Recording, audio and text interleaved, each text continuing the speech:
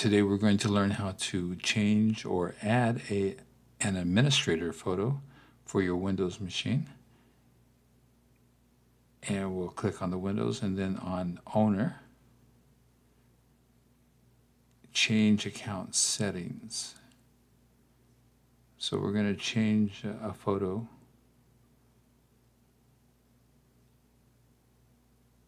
So I'm going to go down to the bottom and click the Browse button and select a photo. Then I will hit the Choose Picture option, and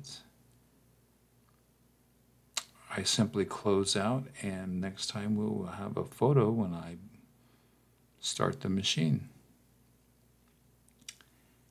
Anyway, please subscribe, like, ring the bell, and hope you enjoyed the video.